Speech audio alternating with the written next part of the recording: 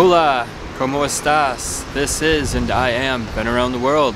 It's another beautiful day here in Mexico, and I am on my rooftop patio here in Playa del Carmen. And in today's video, we're going to talk about something very important, and that is the power, the ability to adapt. Adapt in a new environment, whether it be Playa del Carmen, or if you're trying to be an expat in a different city, in a different country, or if you're trying to become a permanent world traveler. Adaptation is key. It is going to be the biggest weapon in your arsenal. Now, before I got here to Playa del Carmen, before I decided that I wanted to become a permanent world traveler, I did a lot of homework and research. So much so that I thought before I even started, I knew what I was doing. And I don't want you guys to get me wrong. I'm not saying don't do your homework. I'm not saying don't do your research. That is very, very important, or you'll be even more lost. But you have to understand there's a difference between watching videos, reading books, doing your homework, and actually throwing yourself into a new environment. And you know, I had a plan. I thought I knew what was going on before I got to Playa del Carmen and started my trip. I thought I knew exactly what I was doing and how to do it. And before I started my channel, I thought I knew what I was doing and how to do it and the format and how everything was going to be done. But as an old boss of mine used to say, a plan is just something to deviate from. Again, I'm not saying don't have a plan, but I'm saying don't be rigid. Don't be in the mindset where if something goes wrong, that everything is over, everything is destroyed. Adaptation is key.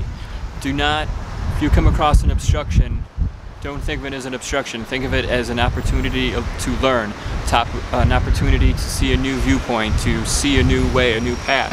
Even if it's a different path, it might be a better path, you don't know. So, sometimes you got to evolve. You got to roll with the punches. You got to go with the flow. Whatever idiom or euphemism or saying or metaphor you want to use, you know, you gotta change. If you come to a new environment like I did here in Playa del Carmen, Mexico, it's my job to adapt to my new surroundings. It is not my surroundings' job to adapt to me. And I know that sounds silly, and I know it seems like that's just common sense, but you'll find a lot of people come to a new country as a tourist, and they get upset that things aren't the way they want it. And I understand that you're used to certain accommodations, but you do gotta think, you gotta be reasonable. You know, if you wanted to come to Mexico and it be exactly like where you came from, well then, why did you leave where you came from? Why did you come here? If you wanted it not to be like this, then you should have picked somewhere else. I don't know what to tell you, you know, and I mean, there are definitely big things that you have to adapt to, and we'll go over a lot of those in like future videos, but a lot of things are just common sense, and apparently a lot of people lack common sense. They come down here and they complain about things that should have been super obvious.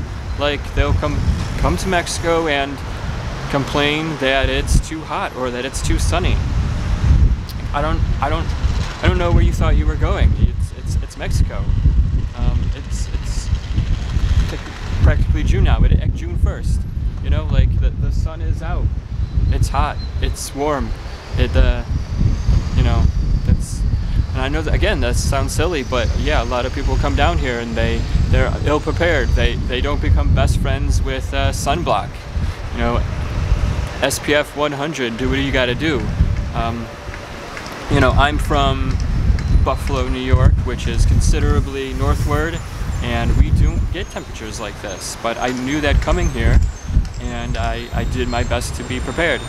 I made best friends with sunblock. My mother, God bless her, she did recommend I buy a hat, which is solid advice that I didn't take, but I will pass on to you. Get yourself a hat. You know, you can get ones with the all-around brim. And you will have to make certain adjustments to your daily schedule. My first couple weeks here, I would do my food shopping at the Walmart, even though there were supermarkets much closer. I did it at the Walmart because they had a self-checkout in English, and I didn't have to get lost in translation, and I was able to do everything on my own, and Walmart is familiar. But it was about a mile away, and I would take the trek in the sun, and then a mile back with all my groceries in the sun, and you know, I would pay the price. I'd sweat something terrible and maybe get a little sunburn. You know, I made adjustments to my daily schedule. You know, during the hours where the sun is brightest, you know, sometimes I take the advice of the locals here and I take a little siesta, stay in the air conditioning, stay cool. Some of the tasks that you can do earlier in the morning or later on in the day, do it. You know, I usually wait till not necessarily the sun goes down, but the sun starts lowering and it gets a little cooler if I'm going to go walk somewhere that's a significant distance. And speaking of walking in the sun, taxis are a thing here, cabs are a thing here, and they are everywhere. They are super easy to flag down. Even if you don't speak Spanish, it's easy enough to tell them where you want to go. All the streets are numbers. They don't have names, they have numbers. So just learn your numbers and you can tell your cabbie where you want to go. And they're super cheap. Basically anywhere in Playa del Carmen cost 40 to 50 pesos, which is $2, $2.50. So, you know, if you have bags full of groceries and you gotta walk a mile home and it's 3 o'clock in the afternoon and the sun is out and gonna burn your skin and you were ill prepared and didn't have sunblock, take a cab, it's $2. You know, just common sense things. You know, just take care of your skin. Some people like to go to the beach and they skip the sunblock phase because they want to expedite the tanning process. They want to get a tan quick. Don't do that. Just don't do that. The sunblock. You're going outside, you're going to be outside for more than 5 minutes, sunblock. Even if you're going to go outside for 30 seconds, sunblock. You know, it's Mexico. The sun is hot. It's just the way it is. You know. And again, I feel silly telling you guys this, but some people come here and they get ill prepared. I prepare as well as I can, and I still get burned every once in a while, you know. And I haven't taken the advice of my mom and gotten a hat yet, but you know, maybe I will.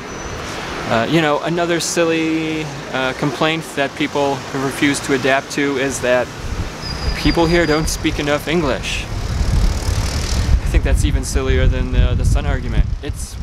We're in Mexico. I understand Playa del Carmen is a sort of tourist city, but it's still a city in Mexico. They don't owe you English. It's true, the closer you get to Fifth Avenue or the beach, and in certain touristy areas, you know, you will come across a lot of locals, Mexicans that speak English, but they don't have to. That's not owed to you, you know. And it's wild because I've met people who have lived here for years and have never bothered to take a Spanish class. They've never bothered to even try learning Spanish besides just maybe a few words they pick up here and there. You know, I'm not saying you have to learn Spanish to come visit here, but if you're going to stay here on a permanent or semi-permanent basis, you know, learn some Spanish. And again, to learn the entire language, yes, obviously it takes a very long time, but there are certain key words, phrases, questions that it's good to know, you know, that will definitely help you on your day. You know, you can greet people, say hello, you know, ask where the bathroom is, ask how much something is, ask where something, you know, common sense things. You know, I was in Playa del Carmen only maybe a couple of weeks, 3 weeks before I started hunting for a teacher or tutor or school.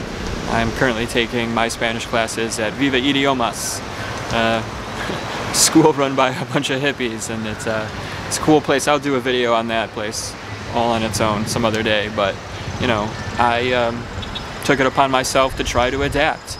You know, I do come across a lot of people that speak English, but I also want to learn a little bit of Spanish. Not everybody speaks English, and you know, it's frustrating when you're in a new environment and the language is different. You want to know. You want to stay informed. You want to know what people are saying and what's going on around you. So I'm doing my best, and if you guys want to come down to Playa del Carmen or Mexico itself, or any of the countries that speak Spanish, and there are plenty, you know, it might not be a bad idea to try to learn a little bit of Spanish. You know, there's plenty of ways to do it. Like, you can spend no money and learn to speak Spanish if you're determined enough You know, you can use YouTube. The internet is a thing. It's an infinite resource.